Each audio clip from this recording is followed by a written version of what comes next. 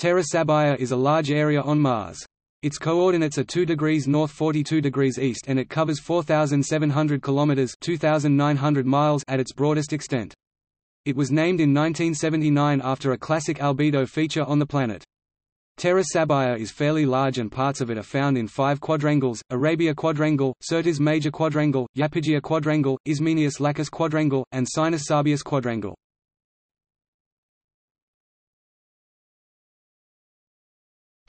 Glaciers.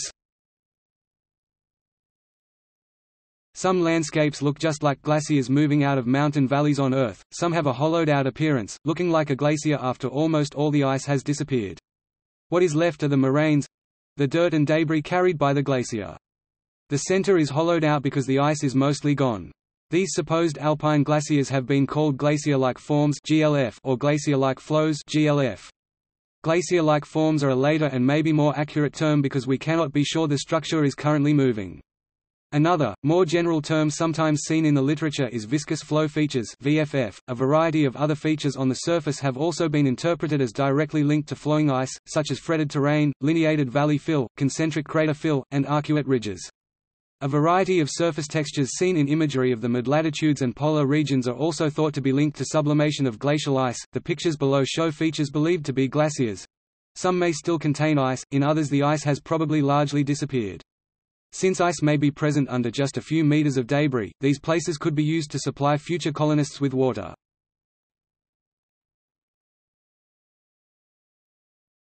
Topic: Dunes.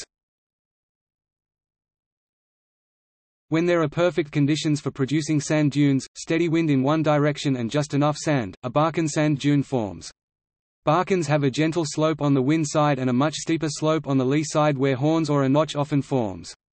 The whole dune may appear to move with the wind. Observing dunes on Mars can tell us how strong the winds are, as well as their direction. If pictures are taken at regular intervals, one may see changes in the dunes or possibly in ripples on the dune's surface.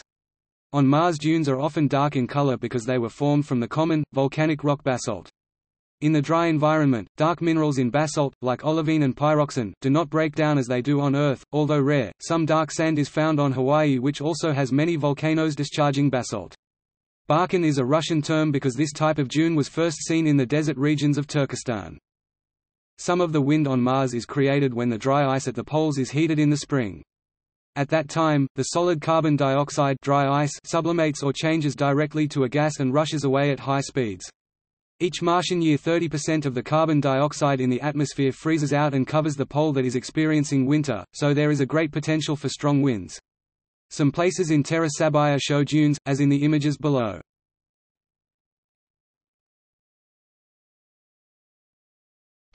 Erosional features in Terra Sabaea.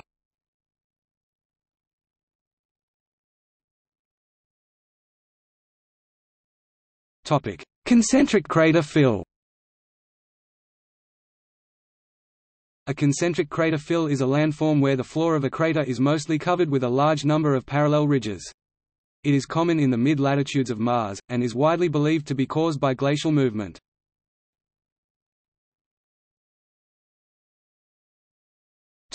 Layers in craters. Layers along slopes, especially along crater walls, are believed to be the remains of a once widespread material that has mostly been eroded away.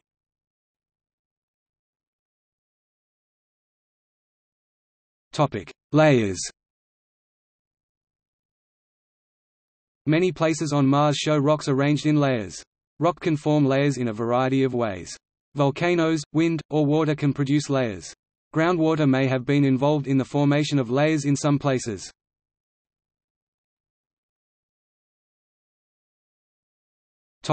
Linear ridge networks. Linear ridge networks are found in various places on Mars in and around craters. Ridges often appear as mostly straight segments that intersect in a lattice-like manner. They are hundreds of meters long, tens of meters high, and several meters wide. It is thought that impacts created fractures in the surface. These fractures later acted as channels for fluids. Fluids cemented the structures. With the passage of time, surrounding material was eroded away, thereby leaving hard ridges behind. Since the ridges occur in locations with clay, these formations could serve as a marker for clay which requires water for its formation. Water here could have supported.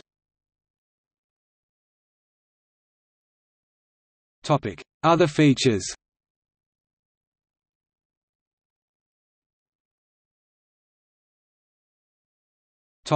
Interactive Mars map.